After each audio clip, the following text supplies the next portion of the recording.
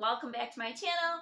If you are new here, my name is Lynn and this is my little rural homestead. So if you're not familiar, I live in northern lower Michigan, which means this is Michigan and I live way up here. So I live in a rural town. The population is 1,900 and we have a couple of stores, but we have to travel 30 miles in either direction, like 30 miles this way, 30 miles that way, or 30 miles that way to get to a Walmart, to get to a Meijer, or to get to an Aldi.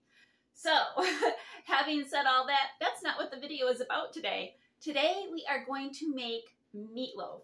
This meatloaf is the best meatloaf that I have ever made, that I have ever tasted. It is so good.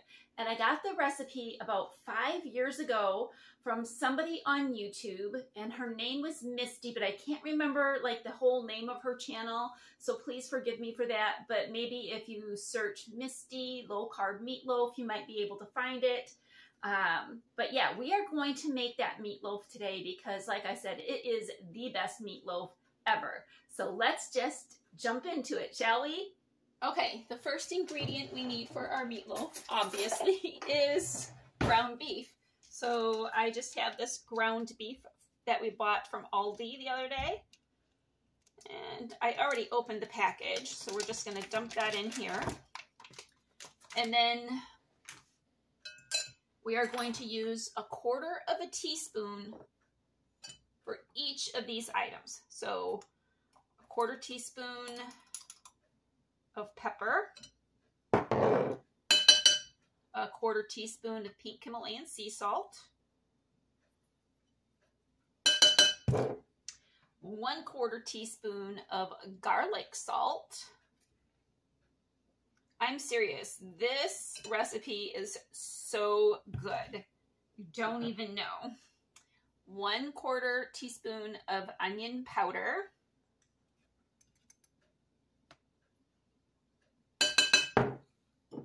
and then 1/4 teaspoon of Italian seasoning. Then the last ingredient we're going to use is ketchup. This is the brand that I prefer. It's Primal Kitchen. This has all clean ingredients in here. So it has organic tomato concentrate, organic balsamic vinegar, organic white wine vinegar, organic grape,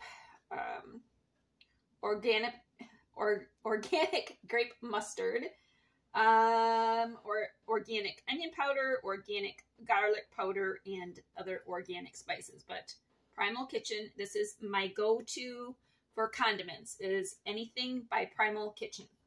I know they're more expensive, but what is that saying? You either pay the farmer now or you pay the doctor later.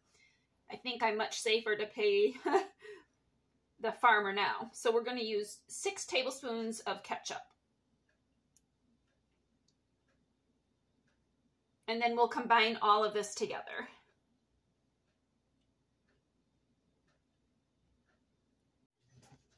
Okay, so this is what it's looking like. Let's just see in the light. And I just mixed it up with a fork. I remember when I was younger, my mom used to like get in here. Oh, you know what? We need 1 egg too. I'm going to go get the egg. We have to put an egg in here. But I remember my mom mixing this up with her hands, which is fine. You can do that if you want to. But I find doing it this way is just as easy. I'm going to go get the egg. We're going to put one more. We're going to put 1 egg in here. Okay, let's crack open our egg and see if it's any good. Yep, looks good. Nice and round and pretty. Nice and orange.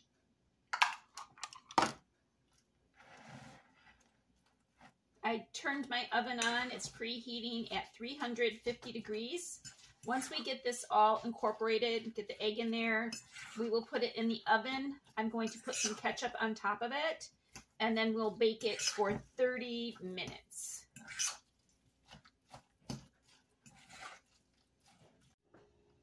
Okay, here's what our meatloaf looks like. I'm going to throw this in the oven for 30 minutes. Our meatloaf is out of the oven. It's been cooling for about 15 minutes now. So this is what it looks like. Oh my gosh, it smells so good. I love this meatloaf so much.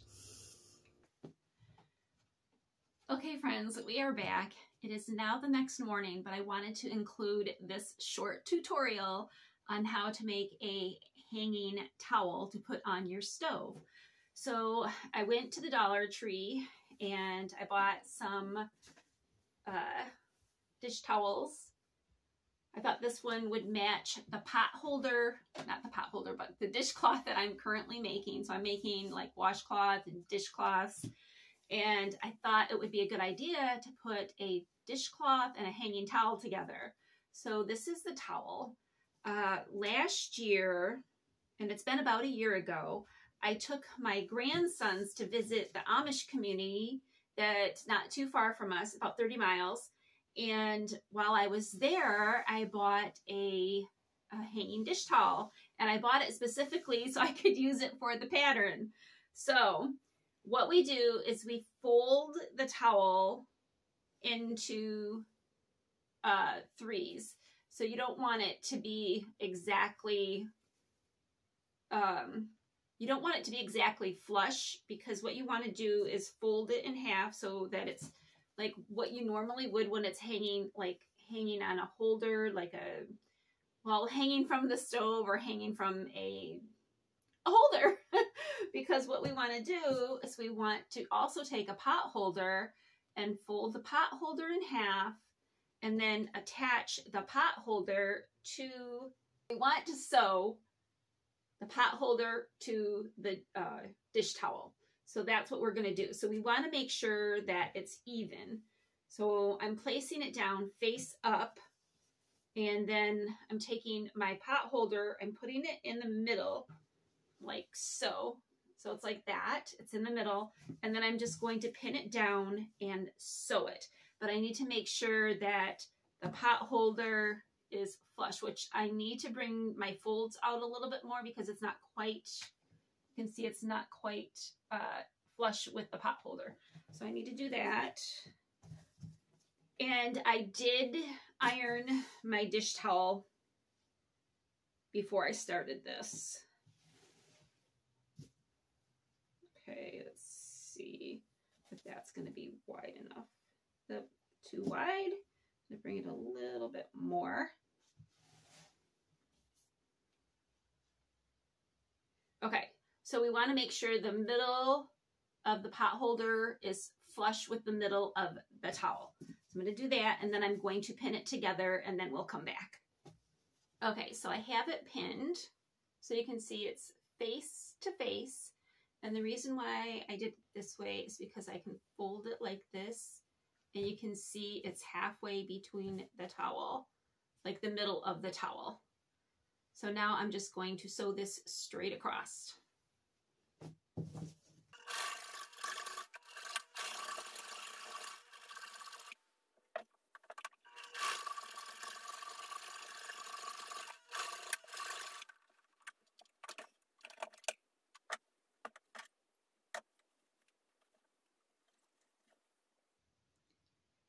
Okay, look how pretty that is.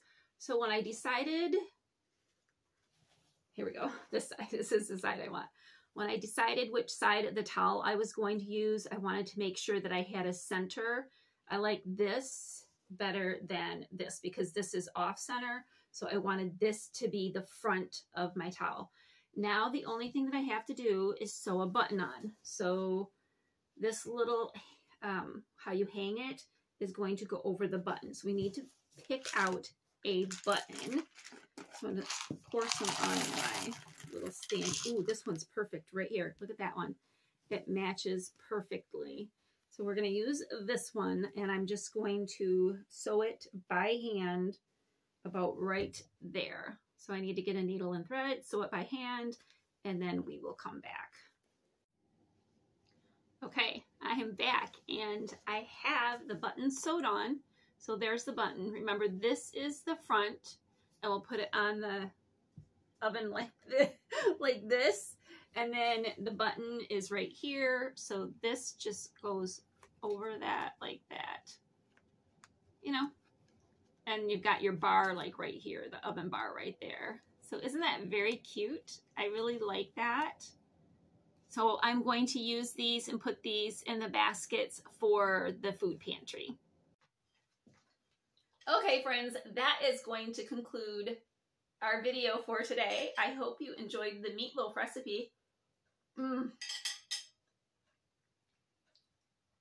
And our hanging towel tutorial.